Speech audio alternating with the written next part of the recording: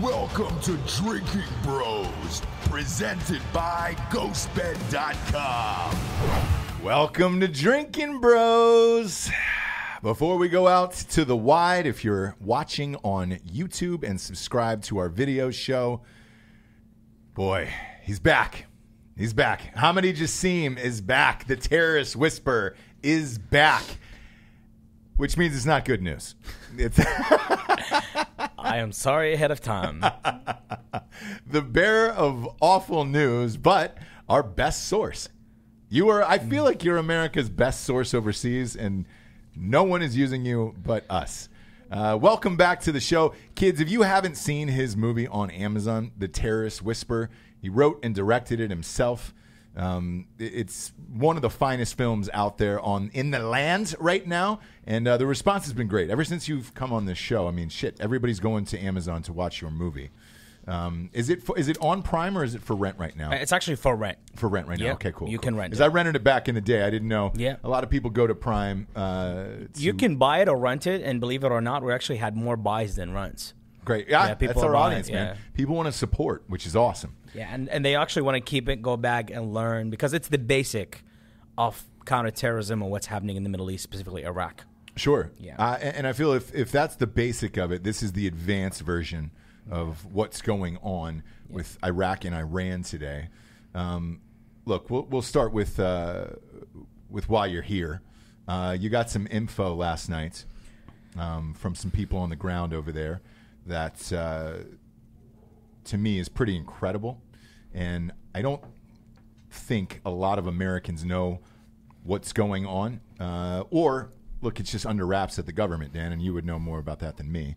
I don't think the American people should know everything all the time, but when we have somebody like you on the show, might as well let them in on it. Yeah, absolutely. So what do you got for us today? It's a lot been going on in Iraq. Perhaps, the U.S. media here sometimes is not taking you down to the details of what's happening because, they have sources on the ground. They only get the basics, what everyone gets. But there is an ocean under the iceberg of what really goes on and how things... And, things extremely changed since the killing of Soleimani. And it wasn't just Soleimani and Abu Mahdi al-Mohandes, who was the other key tool for Iran in Iraq, and things just change. Iran behavior, the attitude of that country has changed, and now Iraq, it's like basically a country with a magic stick, and there's not nobody to hold that magic stick yet. So there's a competition right now. It's been going on about who's going to hold the magic stick, because... I used to have that competition in college, by the way. Yeah. There was a lot of ladies vying for that magic stick. Unless you don't have assassins, we'll be looking for you. If you don't win, you just walk away. Dan does, and that's the scary thing. I have assassins. Yeah. Some of those bruisers you've dated could have killed you very easily. And we don't know. We don't know how many are out there still from Dan's past. Oh God! But it's the same thing with what's going on here. We don't know how many are out there now trying to kill us over there. Absolutely. I think and right now, it's killing of Soleimani might upset a lot of our enemies, like it might upset them, but now some of them are actually getting a chance to be where he was. And the competition right now just started. However, Iraq, it's been going through protests, revolution, people are standing up to Iran. So Iran, there's a meeting that just happened in Iran, in Qom, Iran. That meeting was of Iraqi leaders to basically decide and draw a plan of the next era in Iraq. So who was in that meeting? Muqtada al-Sadr. It was actually in Muqtada al-Sadr's house in Iran. In his house? In his house in Iran, because Muqtada has a house in Iran, and Muqtada is there right now because he's studying for something, which I'll talk about later, what he's studying and why he's studying for that. And that meeting had a former prime minister of Iraq, Nouri al-Maliki, who happened to be a rival with Muqtada al-Sadr, and they're trying to bring him together so they can kind of all together with a plan to what the next era of Iraq, because they had a problem putting the protest down and to just kind of just destroy the protest and let people go home. And they haven't found a solution yet. So basically, they just hired a new prime minister. His name is Mohammed Tawfiq Alawi. The people who are protesting in downtown Baghdad did basically a vote for all the millions of Iraqis who are protesting right now, did a vote in the board because they rejected the guy because he's part of the proxy. He's part of the Iranian influence. And people didn't know that, of course, or the media. Right. His wife is one of Muqtada's cousins. Really? Yeah, his wife is one of Muqtada's family members. So he's married to a family member of Muqtada's. And Muqtada clearly wants to become the next Qasem Soleimani. But he wants to get the trust of the Iranian government to do so. He is trying to convince the Iranians that I will be your guy in the Middle East for the next era. And you have a problem is putting the protest away. I'm the only guy that can do that. Because I have Al Mahdi Army, which is the guys we fought back in the surge, me and Dan, and I just reactivated them from a civilian organization to a military and a militia organization again. Because these guys when we fought them were a militia, and then Muqtada froze them, made them as a civilian, non-profit, whatever organization. The Promise Day Brigade or whatever the Promise fuck. Day, all these names, and now he just switched them back to being a military force to use against the protesters. Which, by the way, this is this organization inside of Iraq that's run by Muqtada al-Sadr and others is essentially a proxy of the Quds Force. I mean, Soleimani, what he led, the Quds Force, has been training, arming, and financing these guys for as long as I can remember, since the Iran-Iraq war, basically. Exactly. So it's been going on for a long time. This is nothing new. This is some real SA brown shirt style behavior from them. If you remember pre-World War II, the brown shirts were just a bunch of thugs that cruised around fucking people up and acting like assholes and blah, blah, blah. And then all of a sudden Hitler presented himself as the fucking the solution to all these problems. You know what I mean? It's kind of the same type of situation where Muqtada al-Sadr sees a power vacuum. He sees that Iran needs somebody in Iraq they can use, and he's like, well, why not me? The thing about Soleimani is you weren't going to find another half Iranian, half Iraqi person like that has roots in both places, like him and the other guy that got killed. Abu Mahdi. Yeah. You're not going to find another group of dudes like that. And the other similarity is that, of course, of the major Shia leaders, Muqtada al-Sadr, as radical as he is and anti-Sunni as he's been, is the only one of them, other than Soleimani, who's reached across the aisle to the Sunnis and tried to work with them. Soleimani's the guy that brokered, for lack of a better phrase, the peace deal between the Quds Force and Bashar al-Assad's Ba'ath Party, which is Sunni, in Syria. So it's like this stuff goes back a long time. And these guys are very similar in the way they're going about doing stuff. It's not surprising. I mean, we've been trying to kill this guy for a long time. Then he gets into Parliament, and we're like, fuck, we can't just murk him out now. But now he's escalating on the militant side again, so I wouldn't be surprised to see a fucking bomb drop on his head at some point. By the way, I want to commend you on your reference to the brown shirts. That was brought up this week. They're asking for Chuck Todd to be fired for that. That's what he called Bernie supporters this week. And it's a weird reference to put against a guy who is actually Jewish. A little bit, yeah. So Chuck Todd is on the chopping block. Chuck Todd's a turd anyway. He was trending for that yesterday. Fired Chuck Todd. But that's dumb to fire him. It's just like he's trying to say that they're fucking the Bernie Bros are thuggish and rigid in their beliefs. I'm sure is the point he was trying to make. Not that they're Nazis. Yeah. Probably. Yeah. I highly doubt that a professional journalist is referring to a Jewish guy's fans as Nazis. Well, one would think. The rhetoric is heated up, and it's look, things have been heating up here in Iraq and Iran. What else has been happening over there? Because you've got pages of information in a language that I definitely cannot read. It's fine. I think that's Spanish, if I'm not mistaken. That meeting is really important. What's happening right now in Iran and Muqtada's house. Muqtada right now is in Iran studying to be the next Ayatollah of the Shia in Iraq. And this is a big deal. A lot of Americans don't understand this. The supreme leader of the Shia in Iraq is al-Sistani, which has been forever that this guy he's over 100. He's 90 years old, right? Way over 90. Yeah. And this guy has been the wise man that led all the Shia. They gave him all the fatwas, all the laws they need to know about it. This is the Pope of Shia in Iraq. And this is a very big, powerful, influential position.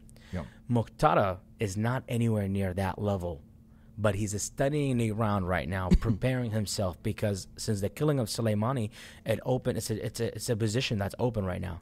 And Muqtada basically is convincing the Iranians government that I could be your guy, I will take over Iraq, and I will make sure all your interests, I will appoint somebody that will serve your interest in the area. And that's what Muqtada did. He appointed someone who's actually a family member of his to become a temporary prime minister of Iraq, and he's supposed to have only 30 days to put a government together.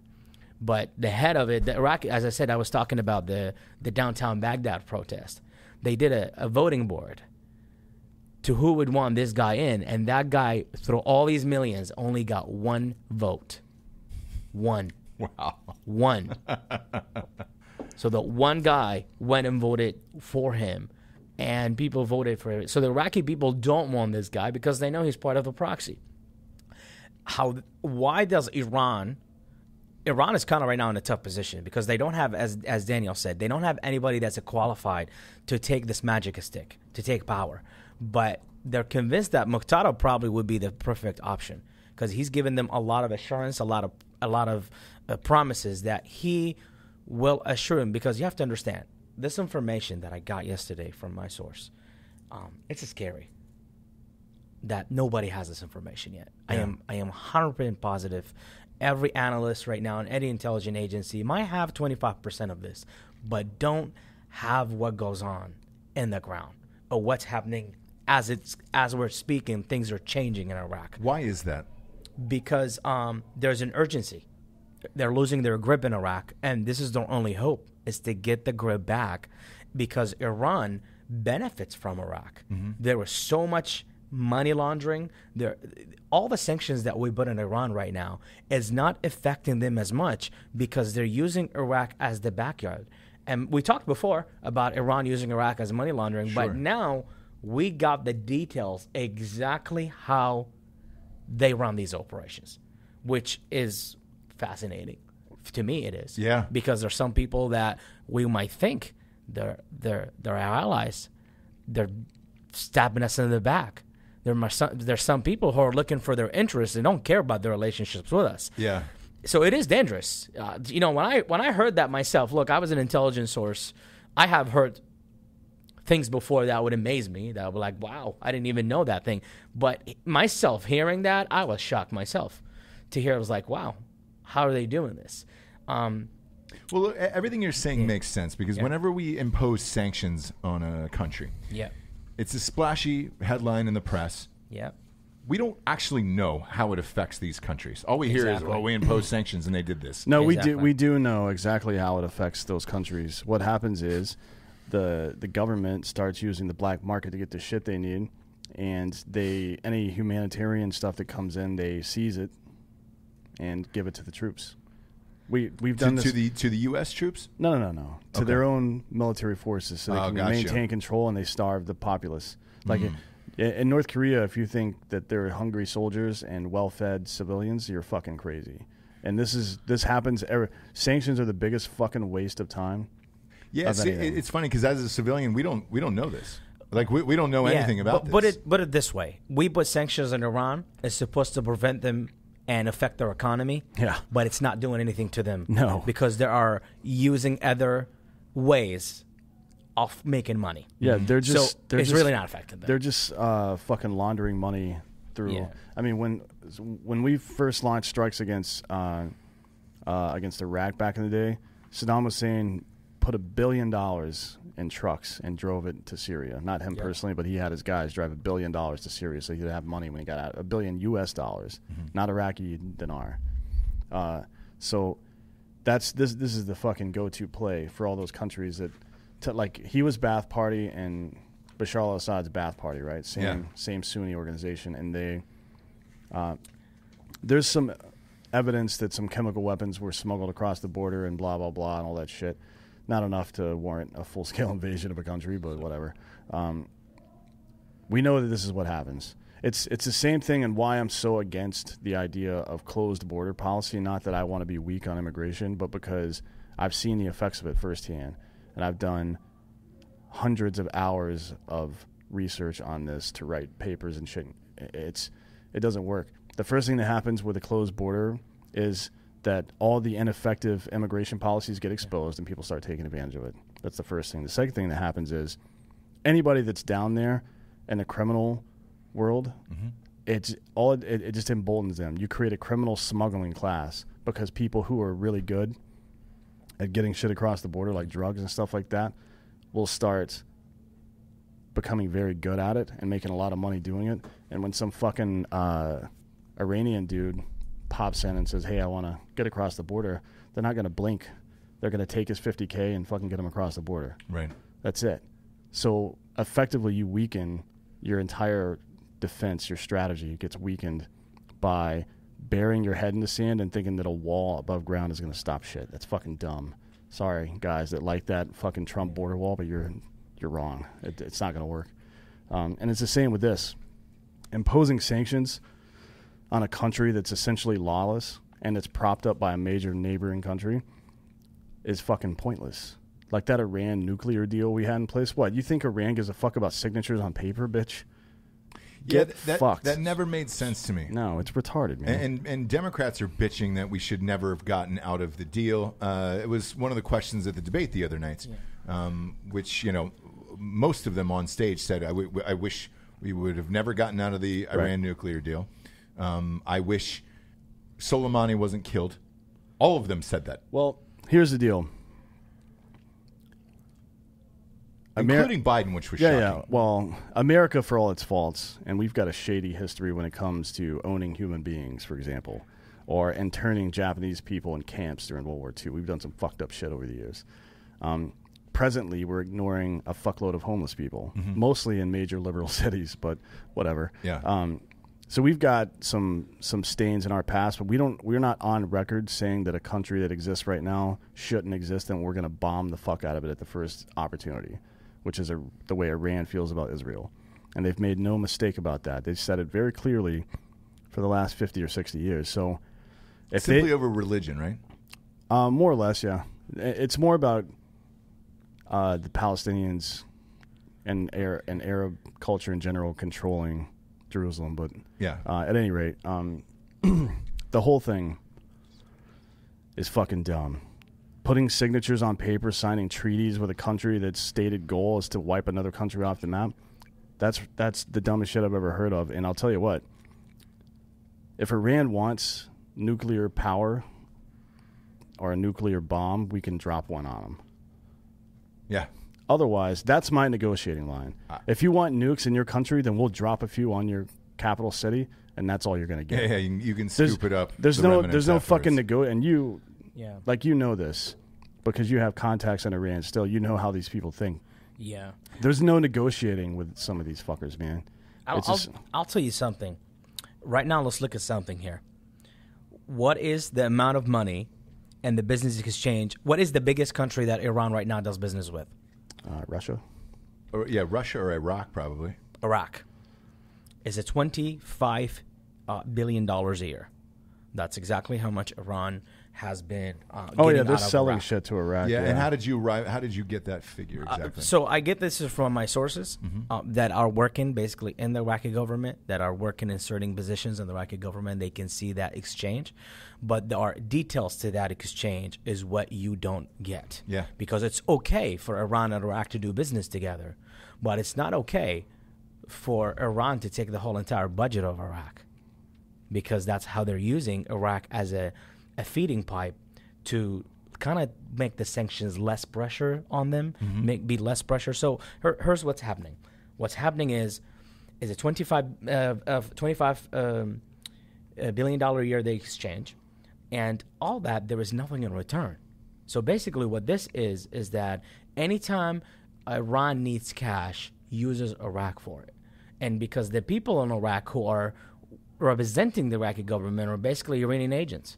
They're Revolutionary Guard officers who used to fight in Iran with Iran, and now they're politicians of the Iraqi government, just like Abu Mahdi al-Muhandis, who happened to be half Iranian, half Iraqi. But he was working for the Iranian interests. And the deals are all fake. All the deals that have been done by Iraq and Iran, other than electricity, it's fake. Perhaps they steal our oil and they buy it half a price. It gets sold in Iran half a price.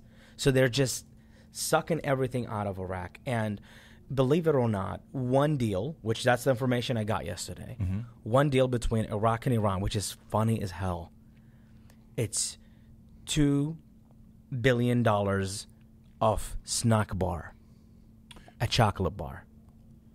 So they're saying it was $2 billion worth of chocolate? $2 billion were exchanged with Iran, between Iraq and Iran, over a chocolate bar. It's a snack bar. Do you think Iraq needed, who has been in fight with ISIS, who has been through wars since the last 16 years, do you think Iraq really is in need of chocolate bars?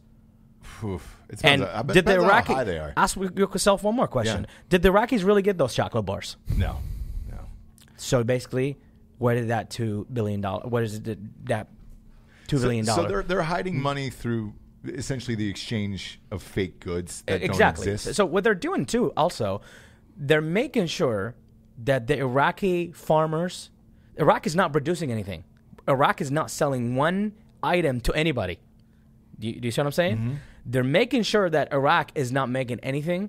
Perhaps these individuals in the Iraqi government who's doing this dirty work for Iran owns factories in Iran. So yogurts, goods, food, anything, fruits, vegetables, the Iraqi farmers are producing these things. Perhaps they're not selling it to anybody. And what Iran is doing is selling its products in Iraq and also taking your profit back into them. And this information is insane. Like, even myself looking at it is insanity. And basically, since 16 years, since 2003, the total, the missing money of the Iraqi budget is about $320 billion. So they're just taking that from Iraq. Where you know where this $320 billion went? It went towards the projects that never got done. Projects, just so many projects. And this information came, actually, this specific piece of information, it came from the person who was in charge of making these projects get done, and he's a member of the Sadr party. He's a part of the Mahdi army. So does he get, a portion of that course. money? Yeah. That's why Muqtada is fighting. Look, regardless of the power Muqtada already have, but Muqtada is right now hungry to go to the next level. He wants to be the pro everything. Muqtada has, every single person under Muqtada Sadr have made money. You have to understand, all the other militias other than Muqtada Sadr army, where did they come from? Where they used to be back in the day. Yeah. They used to be part of the Mahdi army. They used to work under Muqtada, right. And then they branched out. They went on their own because the business is big. Perhaps the one guy we were talking about, Abu Dur, the butcher, they put him on American Sniper film as the butcher. Abu Dur had been running away in Iran, and Abu Dur, brother, owns all the garages in Baghdad. All the garages. So if you want your car not to be stolen, you want your car to be in a safe place, nobody mess with Abu Dur. So where you go, you both pay and put your car in one of the garages. Now, and no one will dare to touch it. If this sounds like organized crime, that's all it is. It is. All it is. Like this reminds me is- of old school mob. Yeah, it's not. This isn't classical terrorism as we see it. It's organized crime. Organized Yeah. crime. But the problem is that organized crime funds terrorism in the same way that that narco-terrorism has been funding Hezbollah all these years, and narco-terrorism in general with Pablo and all his bullshit, and then Noriega and all his bullshit. It's all like any kind of ill-gotten gains, for lack of a better phrase, come into play when there's terrorism involved. It just makes things easier. For example, borders. When there are people who professionally smuggle shit across the border, you're going to be able to find one asshole who doesn't care about the U.S. Like, there's a lot of the mafia, for all their bad parts, actually helped the government catch a number of terrorists over the years. Shit, Lucky Luciano helped with some planning against Italy back in the day, against Mussolini. But more recently, during the GWAT, the mafia, because of their control of ports and stuff like that, they would never come out and say this, because even the guys who are out now writing books and shit wouldn't say it, because it's a bad look for them. But they've assisted in doing shit like that. But there you will find some people of ill repute that don't give a fuck about this country. They just care about money, and they will fucking help people get over the border. Great point you brought here about the borders. Yeah. It actually, in this information, it stated that Iran wants to keep the borders between Iraq and Iran kind of loose. And that's the only reason they want to do that, so they can actually money launder. They can transfer money from the Iraqi banks to Iran. And this is something our government probably does not know. Our government might know that this is how they're doing it. They're doing money laundering. But there's details into how are they doing it. And that's the question that everybody is asking. How are they switching money? Yeah. What they're doing is they're buying the dollars, they're buying the money from the Iraqi banks, and they use certain people who works for them, and they basically take things around. But regardless, they have open banks in Iraq. It's called Islamic banks. And I have the name, actually. It's by the name. These are the 3 banks.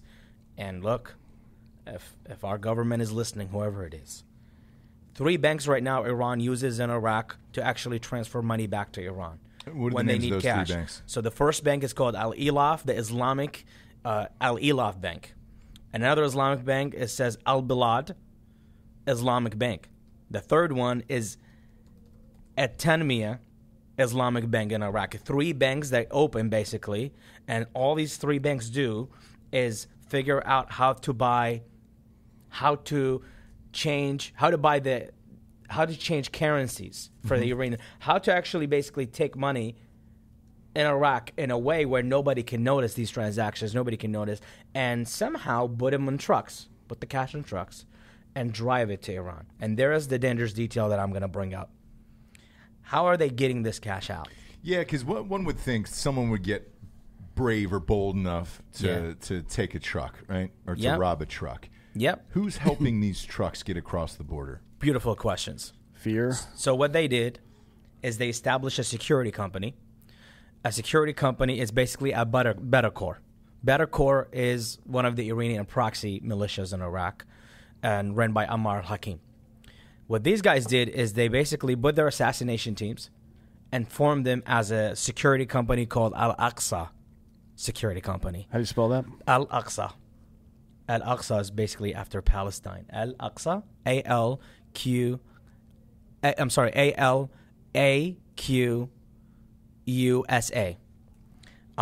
So Al-Aqsa Security Company got the right permissions, armored trucks, badges, weapon permits from the Iraqi Ministry of Interior. Because who was the Ministry of Interior? One of the Badr Corps militia members. So when you own the government, you can do whatever you want. Yeah. So they formed them as a legal force. They're moving around the country, pulling protection, personal security detail, whatever. So they're allowed to go out there. So when they want to go and assassinate somebody that's not in their interest, they don't have any problem. They can move easily. And they can go pick up anybody anytime, and it's legal. Sure. So what these guys do, they transfer money from Baghdad, from the Iraqi center banks. When they need to transfer cash, they transfer it to Iran. And the way they do it, which is really crazy, like something, and I'm going to say this for the first time, look, I know some of these guys are our allies, but I'm sorry, I'm going to put the truth out there. The truth needs to be said. They take this money, and they hit from Baghdad to Kirkuk. A lot of veterans who are listening know what that is. That's one of the air base that we had in there when we were in Iraq. Okay. From Kirkuk, basically they drive this in armored trucks. This militia, or they call themselves Al-Aqsa Security Company, who was basically Badr Corps. Badr Corps has a very good relationship with the Kurds. Very good. Ammar al-Hakim, the leader of the Badr Corps, and Barzani is very close friends. So you're saying the Kurds have something to do with this? Which I'm really sad to say. They do.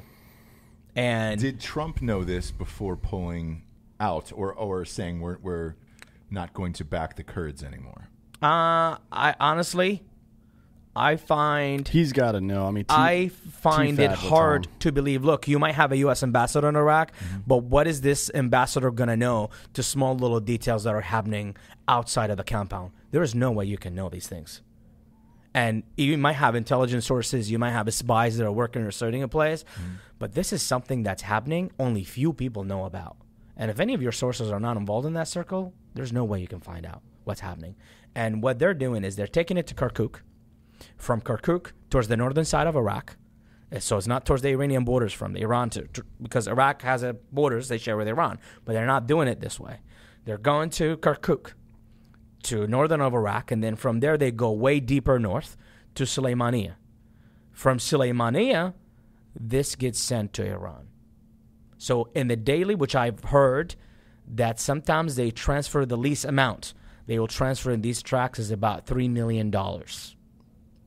In cash? In cash. Shit. Cash. This is not seen because what they do is this could be a fake contract, exchange for the chocolate bars. Yeah. Or the whatever they are, corn, vegetables, whatever it is. And they just basically take a lot of money because our financial system in Iraq is still being watched by America. It's still being organized. But how can we cheat the system to make sure America doesn't notice what we're doing? Yeah. Is to use fake Iraqis who are actually Iranians. And their job is to make all these fake contracts, make all these fake things, and to transfer the money. But the sad part is, ask yourself, when they leave Kirkuk and they enter Sulaymaniyah, this is a Kurds area. This is a Kurdish area. I know Kurds are going to hate me after this, but this is a Kurdish area. Does the Kurds have idea this is happening? I find it impossible to believe that they don't. Because how are they entering Kurdistan with a lot of money, not being searched, not being checked, and enter comfortably if the Kurds doesn't know? So they know. And the Kurds and Batakor and Iran have a good relationship. So perhaps the Kurds and Iran been trying to keep it neutralized, been trying to keep it in peace. So it look like here what they're doing is, let me do what I do, I'll not mess with you, and don't mess with me. And this is making a difference on the sanctions that we put on Iran. Yeah, which are non-existent, according to you, right? Basically, it's not doing anything. Yeah. For the fact, I have got also information that they take products that were made in Iraq, they take it to Iran, package it, put it back to Iraq. So they can say, we sold you something, now give us the cash. Sure. So that's the sad part, is that they're taking Iraq completely, its financial system, everything, to money launder and to make sure the sanctions doesn't do crap to them. But there is one more even bigger, dangerous information I'm going to release right now. Okay. And this is not going to be released in any podcast, in any TV station. No intelligent analyst would even think of that. They might have a little bit of information. China. There's a deal right now wants to be happening between Iraq and China. Who wants big time? Iraq right now is going towards trying to make a big deal with China. This has been happening since the protests. This is one of the games they played to saying, we're going to calm the protests. Look, we're going to go make a big deal with China, and we're going to exchange. We're going to make this country a better place. There's a reason why China is coming to the table. Because China wants to deal with Iran, but Iran has sanctioned it, and China is trying not to piss the United States. Okay? Mm-hmm. China is right now trying to make that deal with Iraq, because if they make that deal with Iraq, it means they're going to work with Iran. Because if you're in Iraq, you're going to work with Iran. Of course. So Iraq is the land where China and Iran want to work together. China does not want to make anything officially with Iran because there's sanctions and they don't want to piss the United States. But if they go make a deal with Iraq, and who runs the show in Iraq? And then it just goes, it funnels and right it into goes Iran, in there. yeah. And now, basically, there was a reason that Iraq chose China.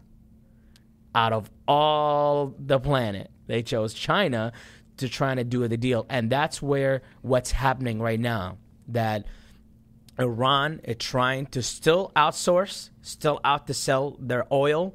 They're trying to sell their oil. They're trying to sell their things. But the only place they're using is Iraq. And look, $320 billion missing out of Iraq. Where did it go? Yeah. It went right to Iran. And this is not just stealing Iraq. This is not just since the sections were recent. Iran has been making money and getting a lot of strength through Iraq. And that's why they never going to let go of Iraq. By the way, that amount of money missing would be the equivalent of the U.S. government had misplaced about $25 trillion. Yep, that's exactly what it is. Because Iraq's GDP is about $200 billion. So let me ask you this, Dan, because you were over there. Mm-hmm. We have troops currently over there. Why aren't they checking any of these trucks? They're not there to do that. They're not involved. They're there essentially to be QRF, train local forces, and be QRF in case Iran tries to attack or something like that. But if you got information like this, would this cause a phone call to some commander saying, "Hey, man, yes, now you can start checking"? There's a division inside the agency called TFAD. It's Terrorism, Financial, and Arms Division, basically. So they track digital money networks, the Hawala network, which is a hand-to-hand currency exchange that is ancient in Arab culture. They monitor all that stuff, money moving around. They absolutely have some inkling that shit like this is going on. Just because they'll see $320 billion show up in Iran and that amount of money and leave Iraq, but they're like, wait, Iraq doesn't even have that much money. What the fuck? And I want to clarify, $320 billion, that's over the 16 years. Yeah. Over the 16 years. Over the 16 years. Gotcha. So they see that amount of money, and they're like, what the fuck? Like, where is this coming from? How Iraq doesn't... Like, Iraq is spending... We can tell that they're spending all their money on resources for the civilian population and shit. They're not, like he said, they're not generating any kind of resource that they can sell to other people, but somehow money's still coming in and going out. It's weird as shit. So TFAD would know about that, and they would certainly report it up the chain. But is that actionable? I mean, look, in the intelligence community, sometimes it's good to know something and continue watching than it is to know something and try to do something about it. Like if this deal with China is really going through, what TFAD and others would be doing right now, particularly involving the State Department, they would be trying to find something super embarrassing about the deal or about the parties involved to keep China from making that deal. And then they'll release it through a back channel to China, be like, hey, we heard you're trying to fucking do this. Here's what we know about it. By the way, do you remember this very embarrassing story? Right. I'd hate for that to get out. Yeah. That's kind of how you play those games. So it can be easier to do that than to just that is more effective than an actual sanction in the UN, in my opinion, is working the back channels. That's what people like Charlie Wilson were so good at back in the day as an elected representative. Like to a hammer, every problem looks like a nail, right? But we've got a lot of weapons in our tool bag. We don't just have to fucking smash people all the time. There's a lot of smarter ways to deal with stuff. Like all the shit I talk about Reagan and his bad tax policy over the years. Rollback, which is where we started an arms race with Russia, broke the back of their economy, and that's why we won. That's one of the big reasons we won the Cold War. Right. There's three periods. There's containment, détente, and rollback is probably the one that did the most damage. Yeah, financially they just couldn't keep up. Right. Yeah. So that's what you do in war. You don't just... It's not like sports. In sports, if I've got a great fastball, I'm going to my fastball even if the guy's a great fastball hitter, right? Because that's my shot. If I'm Steph Curry, I'm going to pull it from 28 feet and shoot because that's my best shot. Mm-hmm. But, in war it's different because shit happens in war. Somebody shows up 2 minutes late and the whole fucking operation's fucked, or bad weather. There's so many things that can go wrong. So you play to a combination of your strengths and your enemy's weaknesses. If you know one of their weaknesses is they can't get money into the country the way they need to, and they're looking to do a deal with a big country like Iran or China or fucking Russia, then you fucking get in between it, fuck it up, do something to politically embarrass everybody, and then be like, oops, my bad, guys. Yeah.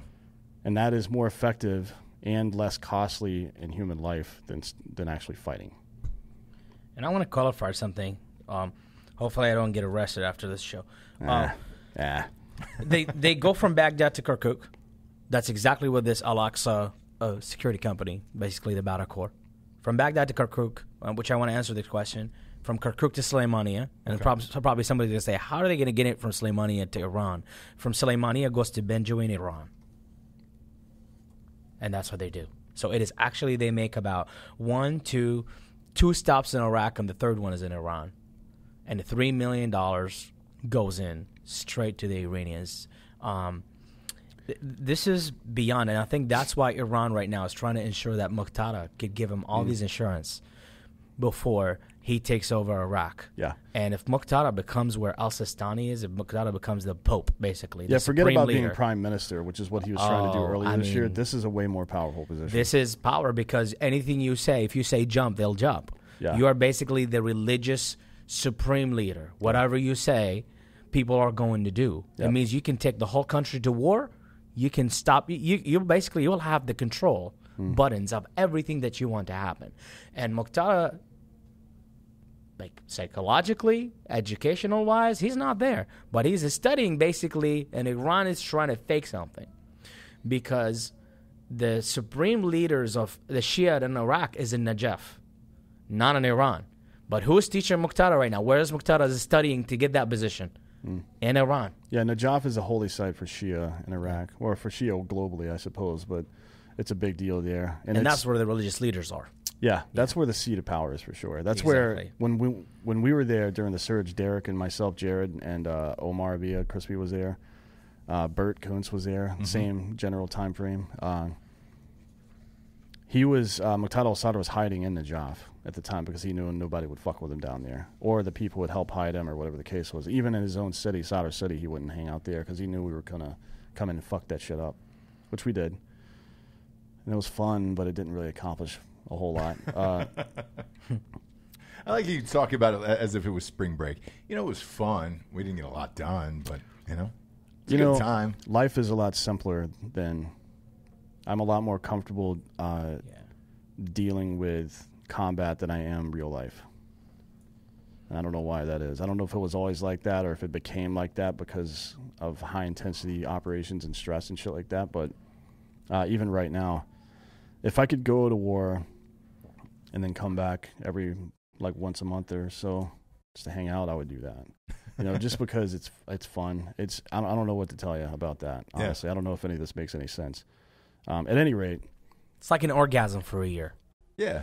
It is a fun experience. Yeah. You don't, there might be negative to it, but it's a feelings that you get when you're overseas that I think for every American that served over there, that you don't get it anymore. And once you enter that environment, it's hard for you to leave it behind. Imagine that if you have some kind of a joy or a different, imagine if you live in a video game. Yeah. And how fun it is, and all of a sudden I take you out of it and you're not there anymore. It has to, that's what affects, that's what PTSD is about, guys. It's not about that you only saw harsh conditions and things that were tough. It's also about the things that you're not doing anymore.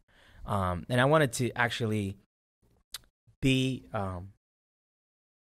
back at this, which is something, a very important piece to the audience that they might not understand. Why Muqtada wants to be in that place.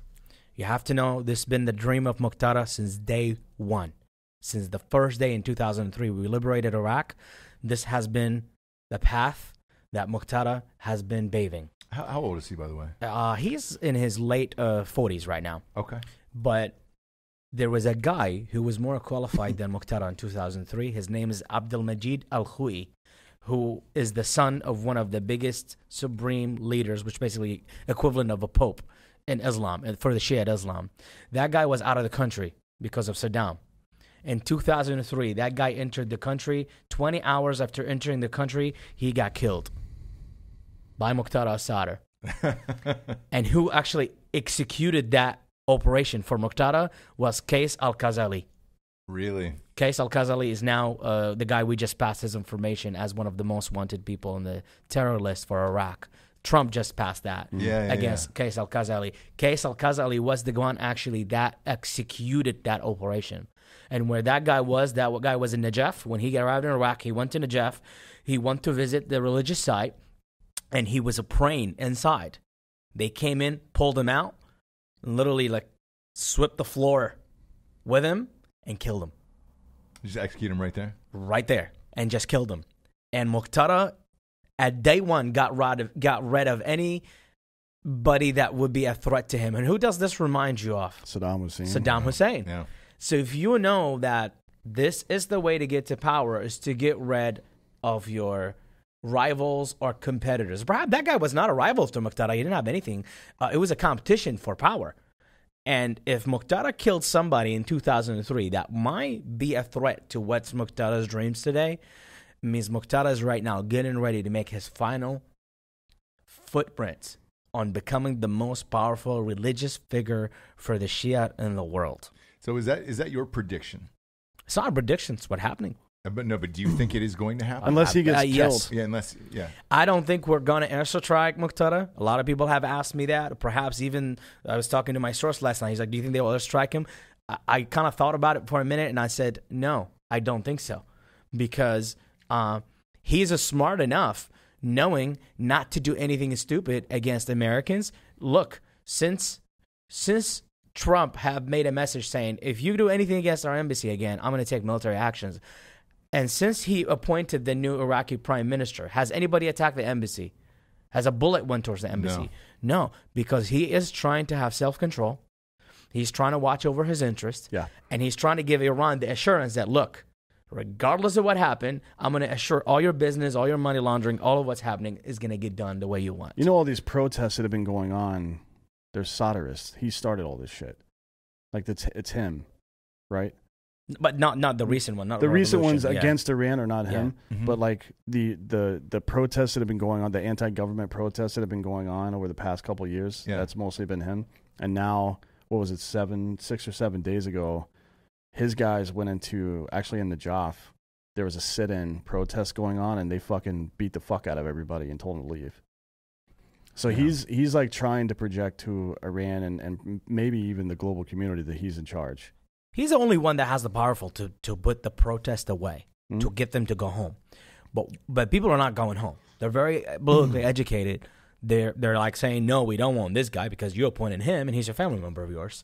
But what he's doing right now is he asked his Mahdi army members to put blue hats on their head, to go there and try to convince people to go home and do it nicely.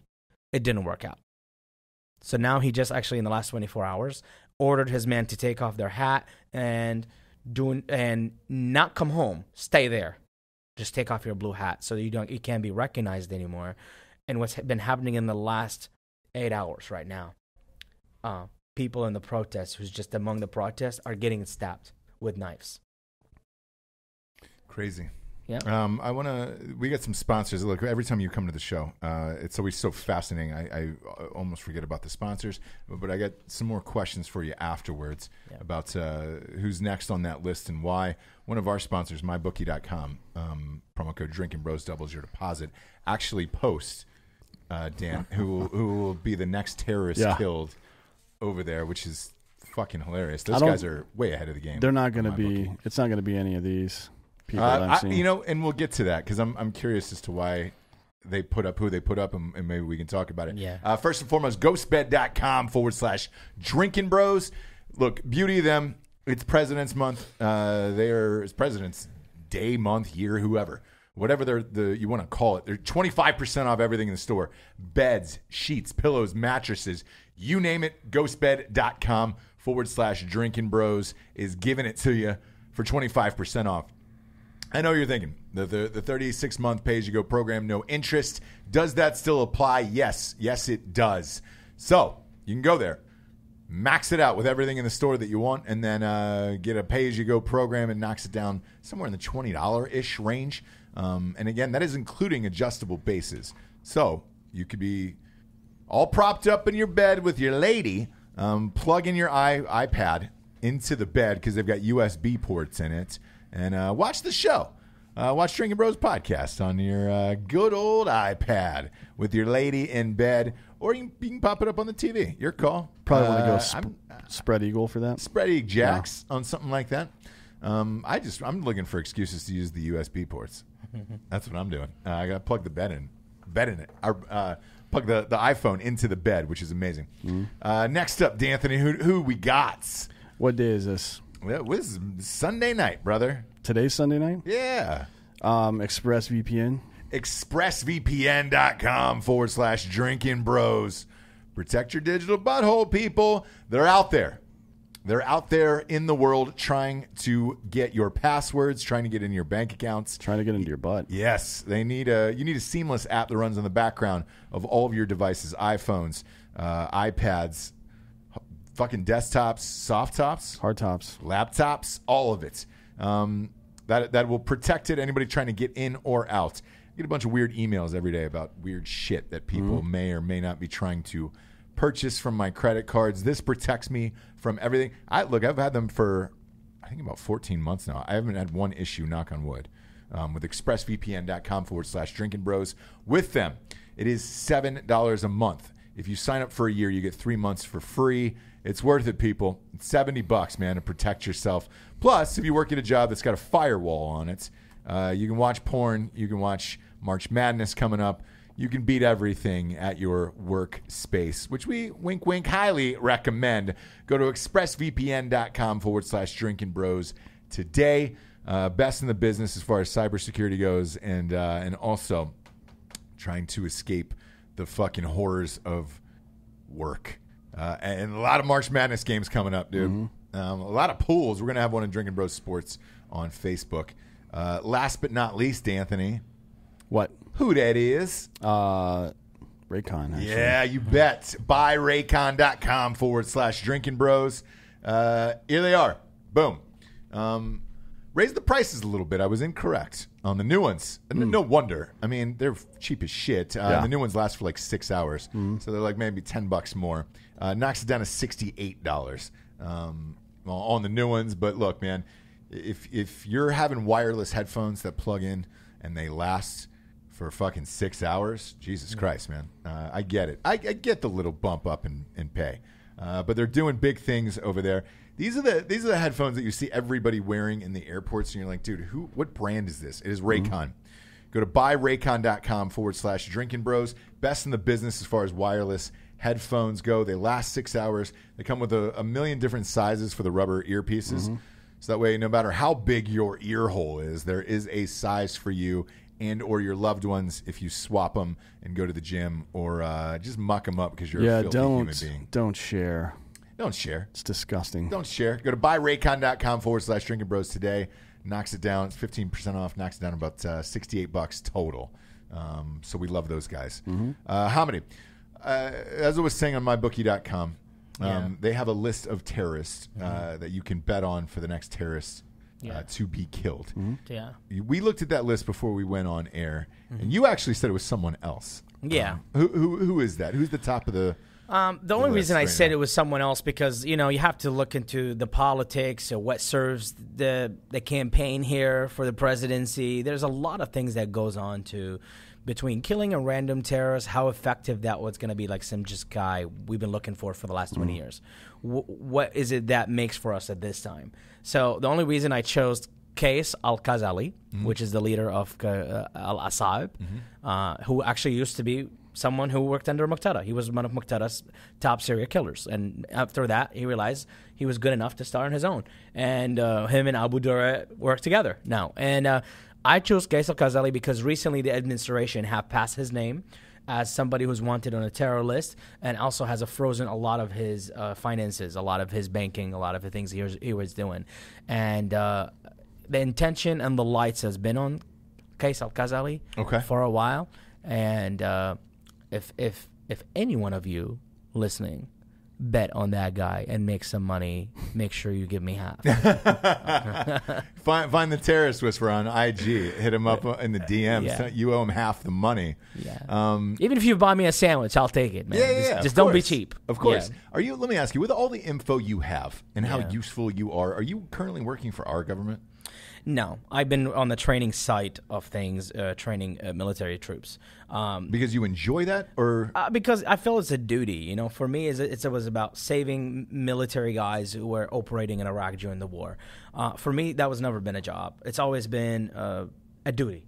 My life got saved by Americans first before I got recruited by the U.S. intelligence. It's a debt that you just keep returning. One returns to another. I am not working for the government right now in anything specific or anything like any capacity. I'll say this for the first time, that I always see people a lot less qualified that are doing these jobs. And that's, that's how it is. It's politics. There's a lot of people get promised in campaigns. I'm a guy that don't have loyalty to any political person. I don't. My loyalty is to this country, and that's it. Sure. I don't pass anywhere near that. If you're a Republican or Democrat, I'll give you exactly what the truth is. If it serves you, that's great. If it doesn't serves your agenda, that's your problem. For me, if I ever do that, I will not change anything. I'll be the same person. That's how I've been for the last 16 years involved in this world. And I don't. And I have never been asked to do other than doing the military training and preparing troops, because this is about their lives. Mm-hmm. It's about their safety. And it's important to me as much as it's important to the government.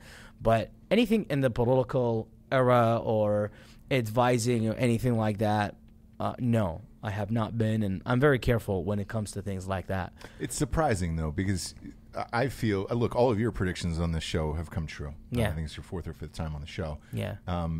It seems like you know more than everyone else out there.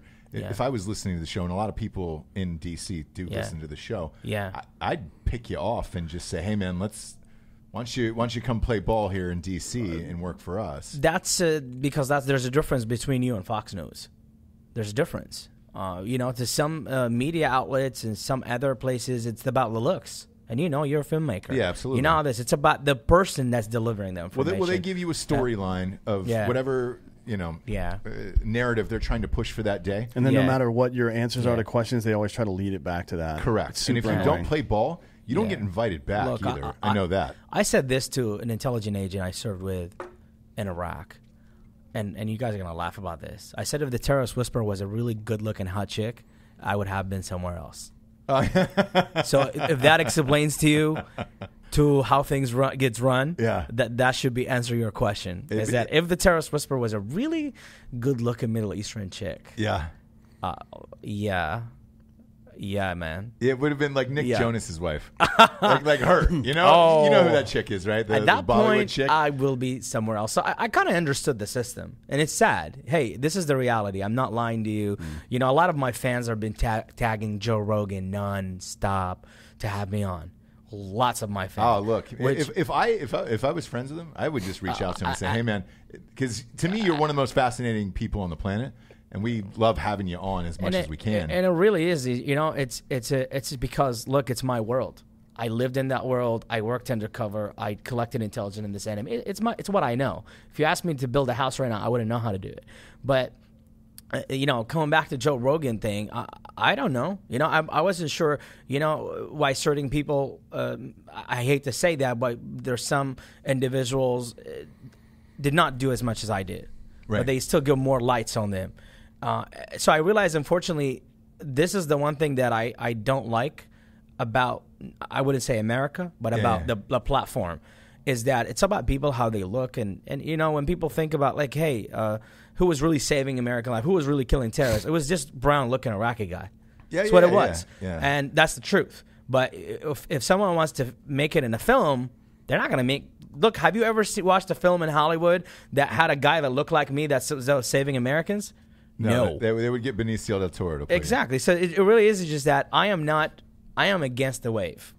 And the wave doesn't serve me. And that's the truth. And I could know about 1,000 times more than the guy that's right now offering advice for the Republican Party, let's say. But it's still, that guy looks a lot better than I do. Well, I'll say this. In the case of Rogan, none of us have been on. And the biggest shocker was Matt. Yeah. Matt, look, you can see the book right here. Yeah. Matt does fit the look and the part and all that shit, even promoting his book. Yeah. And it was fucking #1 in the world, and he didn't go on. So it's strange. As I said, for me, look, putting my story out there, for me, personally, it's a duty. It's not about profit. It's not about really just selling a book or having you watch the film. There is a purpose to what I do.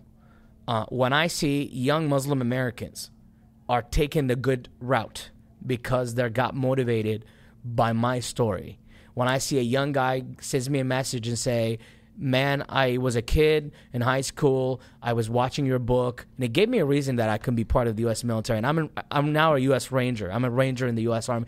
That is my goal, to put my story out there, because there are a lot of books out there, right? Yeah. There's a lot of stories. There's a lot of like SEAL stories, a lot of motivating stuff to that audience. A lot of SEAL books, by the way. A lot. There's a whole lot. Trust me, it's a whole another world. But the thing is that I am resonating with an audience that's a very dangerous situation where, Al-Qaeda, ISIS, everybody's trying to tap into these individuals here that are Americans. So I am still in the fight, but not physically. I am not psychologically in the fight. And my job is I'm going to continue to do what I do, whether the media, Hollywood, whether the government pays attention or I will do anything for the government if it serves the nation, because my debt is owed to the nation of this country, to the people. The fight's not all about, it's not all on the ground. Like wars can only do so much. Yeah. Germany in World War I is a good example. If you win the war but you fail the peace, then war again is inevitable, right? Yeah. And that's where people like this come into play more than anybody. Is the only cure for hate and ignorance is information. Exactly, education too. Yeah. So it's like we can't all fucking be gunfighters our whole lives or spies or whatever the fuck. At some point you have to tell you. Like I think the idea of PNGing somebody like persona non grata for like Delta, for example, for CAG or whatever the fuck you want to call them now. They change their name every 12 minutes. Or DevGru, SEAL Team 6, whatever they're going by these days. I get the 15-year suspension before stuff becomes declassified and talk about it. I'm fine with that, but these guys need to tell their stories. I'm not one of those people that are anti that, because that information coming out, realizing what went down for real and what the stakes were, is so important to people to be able to learn from that. And also it's a good lesson for people going into the military now, because they hear these stories from disaffected guys a lot that are like, it discourages you from joining the military, because I don't want to be part of this organization. It's going to war is never easy, but it's easier when there's a clear-cut objective. But that's not the world we live in anymore. We're playing chess, not checkers, right? You don't get to jump 2 pieces and then come home and celebrate VJ Day. That's not how it fucking works anymore. Now it's like we're in a fucking 1,000-year battle, and you can't win a 1,000-year battle on the battleground. It's won in people's minds, ultimately. And that's where I feel like this information needs to get out there. People that have true perspective and inside information on what stuff's really like. For me, if I had read stuff like that when I was younger, I would have been even more motivated to join the military. But I would have been a little bit more reasonable about my approach to it. You know what I mean? It would have been different, because people suspend their sense of agency and often their sense of morality to do war. Like, it's not a normal thing to take another human being's life, and it affects people differently. And you suspend your agency insofar as you subjugate yourself to the whims and the will of the U.S. leadership, the government, the military, the whole thing. Yeah. And that is not an easy thing for people to do. And then when you come out on the other side of it and you realize that you were severely misinformed about what this all was, then that is how you become disaffected and depressed. You know what I mean? If it's just better to walk into something with your eyes wide open. You know what I mean? Right. Like, this is complicated. We're going to do some stuff we're not comfortable with sometimes, but we believe that modern Western civilization is better than 8th century Arab civilization, which is what they're still living in now. We believe it's better. Like, it's more inclusive. The economy works better. There's better access to health care. There's all this other stuff that comes with modernity, where it's obvious that this should be the choice, right? But it's not always like that, because you have third world dictatorships and countries that, for competitive advantage economically want to destabilize us and blah, blah, blah, because we're the big kid on the block or whatever the case is. Whatever it is, it's all complicated. And if you try to make something complicated seem simple, people are going to start asking questions. Then they're going to get fucking pissed. And that's what you've seen since Vietnam, basically. And I'll tell honest, I want to answer something. This is something I'm not supposed to say. And I've never said it before in any media, any podcast, any interviews in my life. And it's a bomb I didn't ever want to drop. And to answer your question, why I said this about the platform. My book has been out for 5 years right now, since 2015. And this story, nothing upset me. I have seen a lot of death. I have seen a lot of disappointments in my life. I have seen a lot of things, man. But this upsets me more than anything. And it actually kind of motivated me with my story. And I've never said that before, but I'm going to say it here. And I appreciate you guys because you guys were something out of the platform. Mm-hmm. You guys were normal people. And you guys had me here, and you guys believed in everything I do. Yeah. And you trusted me on it, and I appreciate you for it. So for that, I want to release this here at Drinkin Bros. Okay. And nowhere else. In 2015, a lot of writers have approached me, the ghostwriters who will write your story. Sure. And one of the ghostwriters who approached me was a really big name that wrote a book that became a blockbuster. And it was really upsetting.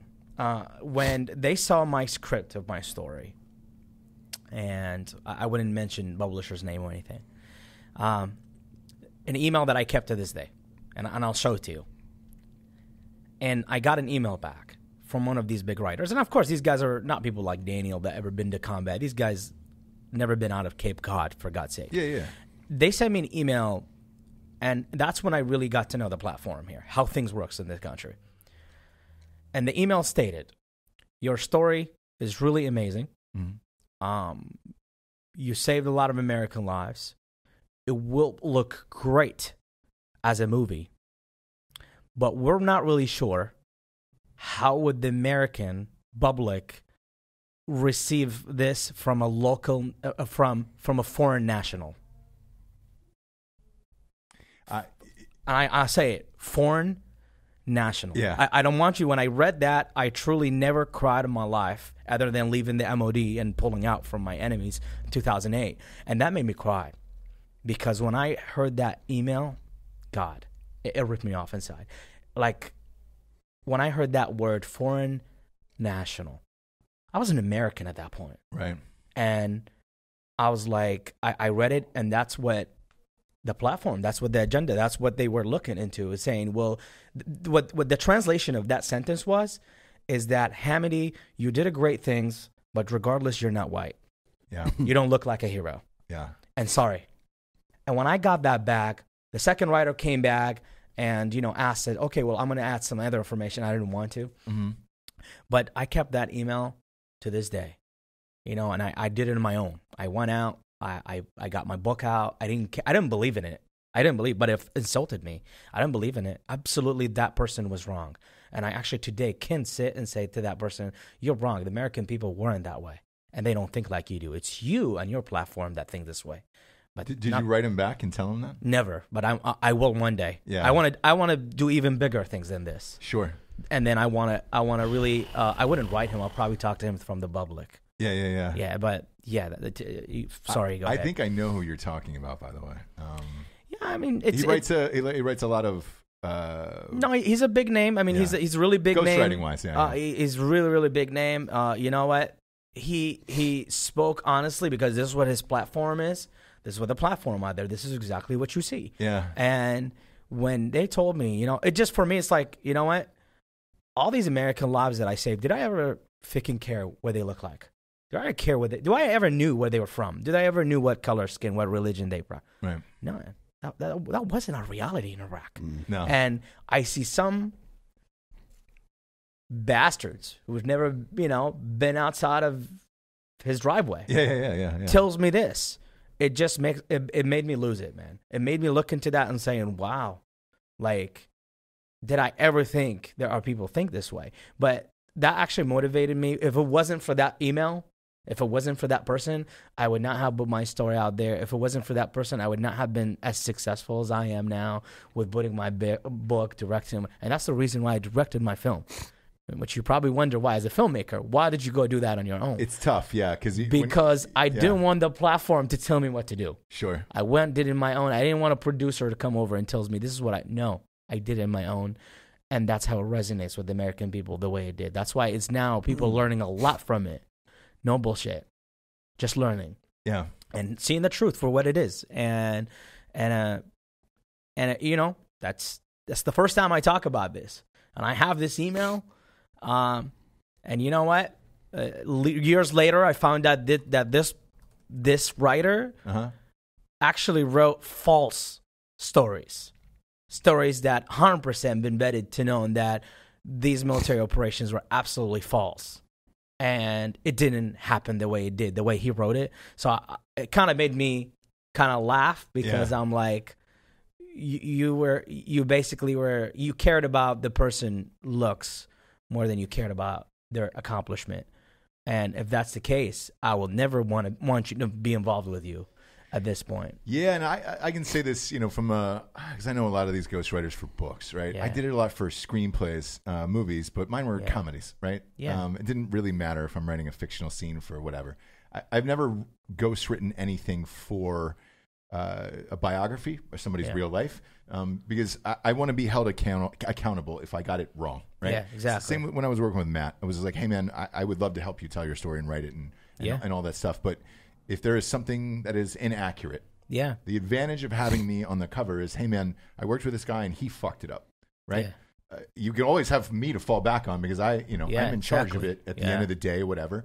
And I've never ghostwritten anything for books. Yeah. The guys that do it, though, are actively seeking out people with a great story, a sexy cover, trying to sell the biggest, splashiest thing. And then here's the other part of that you probably don't know about. They'll go back to the publishers, and sometimes the notes from the publishers will be like, hey, man, can you kill a few more people in this chapter?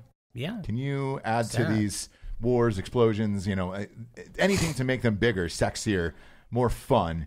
And Dan, look, you've got a lot of friends that have written books or had books written for them. There are a lot of people that never killed a chicken in their life. Yeah. Bigger than I am today, but you'd read their book and you wouldn't know otherwise, where you're like, ah, shit. I know. That's the thing is when you're in my shoes, you know the truth. You know what happened. You know everyone's position and influence back during that time and era.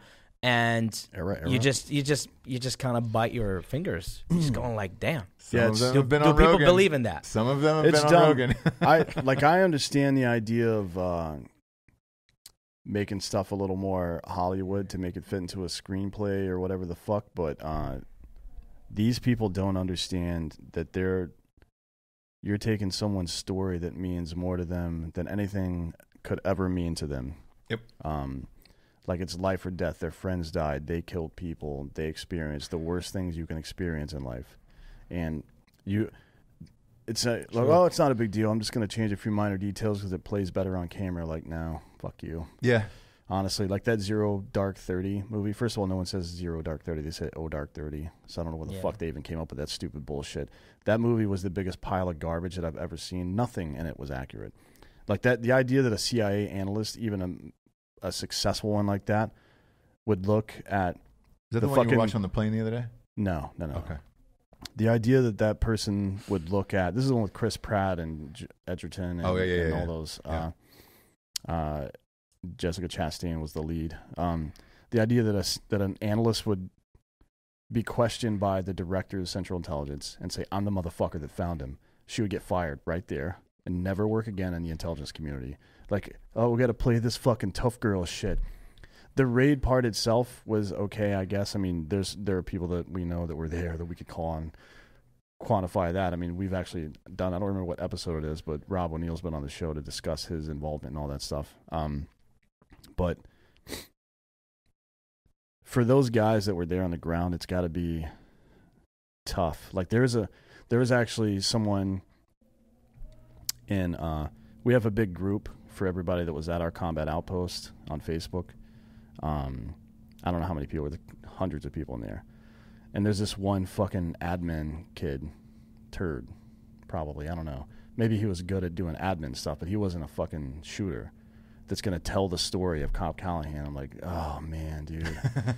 Like, honestly, that is, you're fucking with people's lives right now doing that. Yeah. And I straight up told the guy, I'm like, look, if you come out with some fucking bullshit, I will fucking use every fucking piece resource of influence I have to shut this shit down or to embarrass you publicly, because you can't fuck with people's lives like this. Yeah. You're not fucking. It'd be one thing if it was some Hollywood dick. I mean, I just roll my eyes at that, but somebody that was actually there that's going to tell some fucking retard story from the perspective of a fucking cook or something. Mm-hmm. Like, look, we need cooks, but don't tell stories about gunfights, man. That was my gunfight. Right, that wasn't yours. That's like, can you imagine?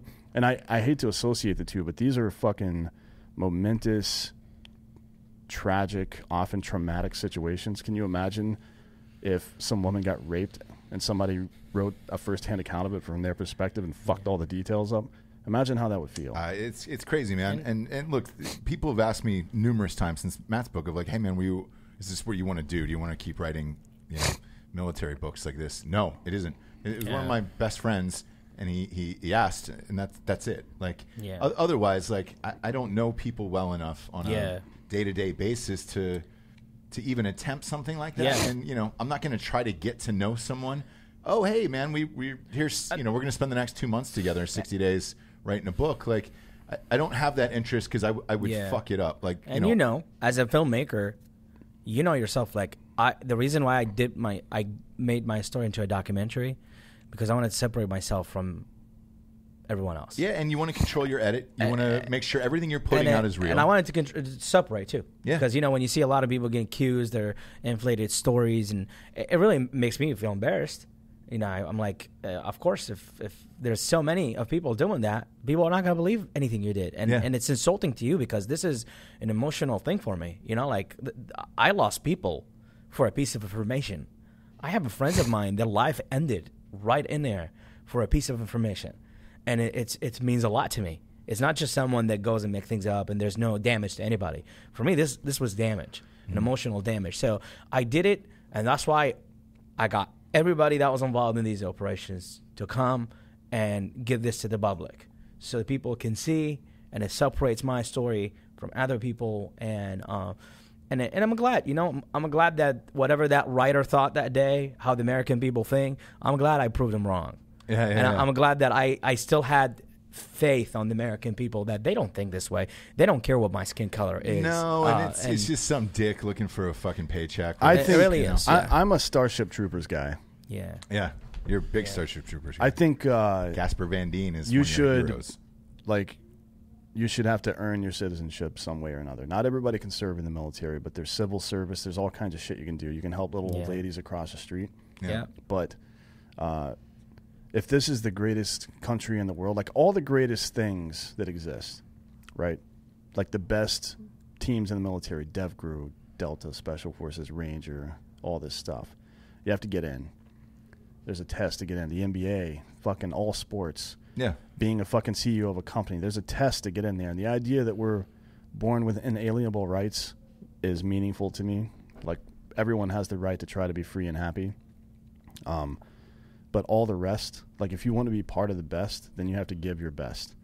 So all these shiftless layabouts that are fucking collecting government checks, nah, you're done. You're done, guy.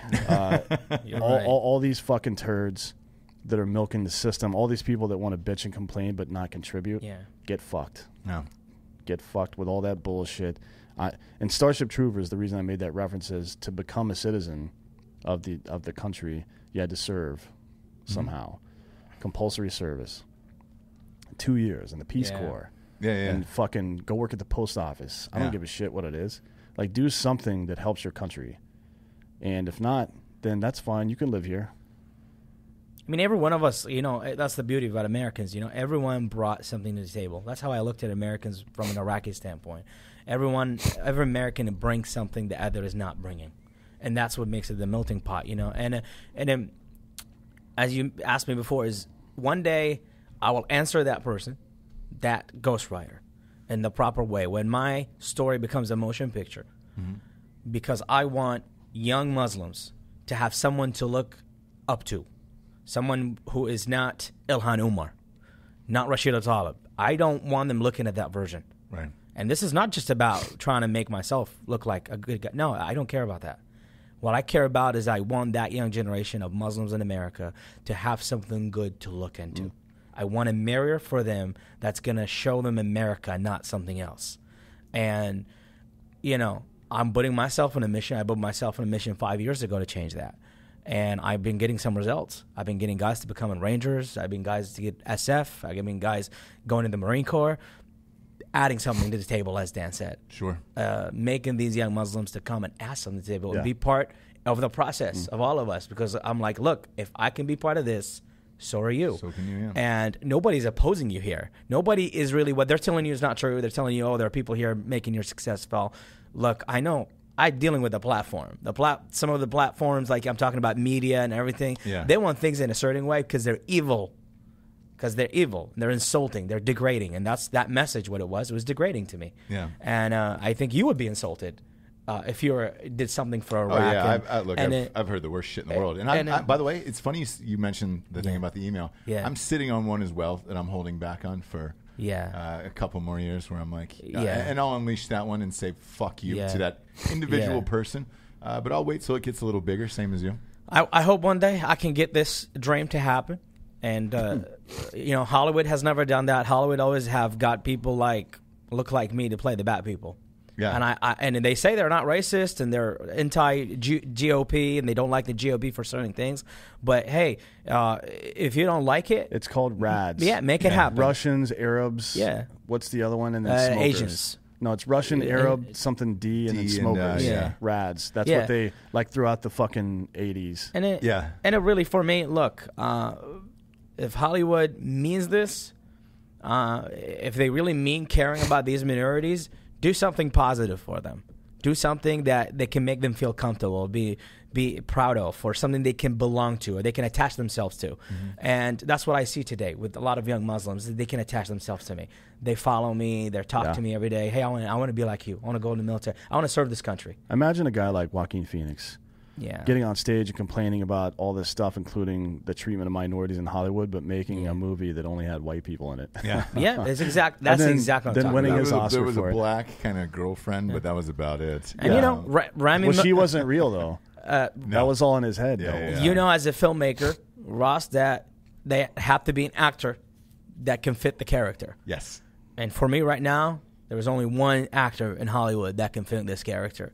It's Rami Malek, the guys that did Bohemian Rhapsody. Yeah. That guy fit the character. He's Mr. Robot as well. Yeah. Yeah. Mm-hmm. Yeah. He's a little small for you, like short wise, but he's a little skinny. That's how it is. I was skinny when you saw the film. That's how it is in Hollywood. He's about your height. Don't make him look normal. I only got big when I started eating American food, guys. You know what I'm saying? When I was on the Iraqi diet, it was bad. You come over and get American food, boom, you're back at it. You get some Arby's in your belly, dude. No, it's not Arby's, man. I'm a big junkie in barbecue. You'll find me in every barbecue joint in the country. No one knows of. Perhaps I tell Texans about where to get the best Texas barbecue. It's pretty fucked up. Yeah. Now's the point in the show we get to the Drinkin Bro of the Week. This one was submitted by Christopher Scott Davis. He says, hey guys, I'd like to nominate my old high school friend Chad Rowe for being the guy that tattooed Post Malone's face under his eyes, and for just yesterday tattooing Posty's calf and a dozen of Post Malone's crew. He's a badass tattoo artist and is making a name for himself in the industry, and he deserves the honor of being Drinkin Bro of the Week. I'm assuming he's in Salt Lake or somewhere in thereabouts. He would have to be.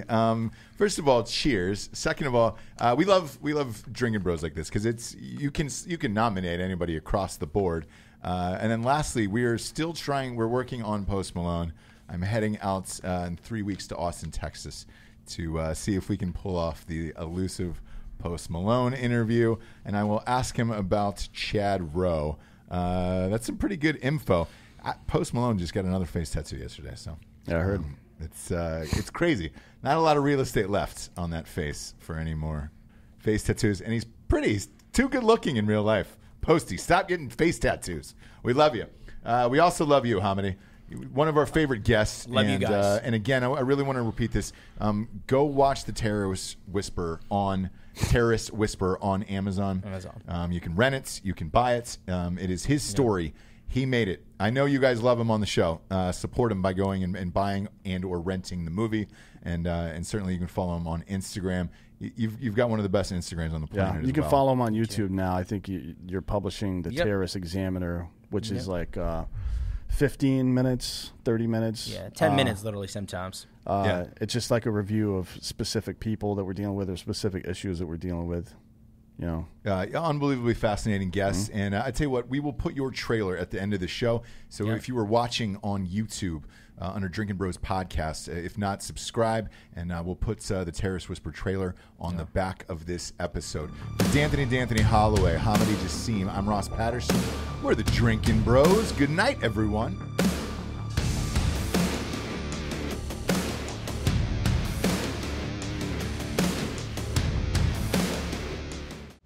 He's an Iraqi.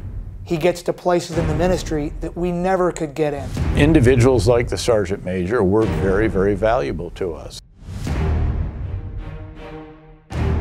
Moody gave us information that, if utilized correctly, could change the ultimate outcome of the Iraq War. Even walking by a room, he could hear conversations, and I validated this over my year, where he'd hear the real conversation going on, and he'd give us that information. Individuals in whom we could have enormous trust and confidence, individuals with whom we could communicate effectively.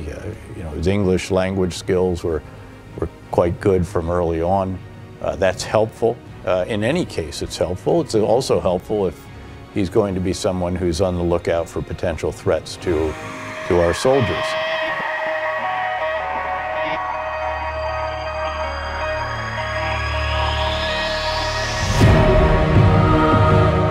And that's where he was effective for us, but that's where he was dangerous to them. Without Hamidi, I'm about 99% certain we would not have survived our tour. He was very descriptive about things. He would give us detailed, in-depth information, and frankly would go out of his way to do things that we never asked him to do, nor would we have probably ever asked him to do, in order to get information, photographs, names, documents, whatever that may be, to pass to us, which it certainly enhanced his credibility with us. Even if it cost him his life, he was going to risk it all to make a difference. There are blood debts between us. I would not be here today if it weren't for him. That's a fact. I'd be buried somewhere.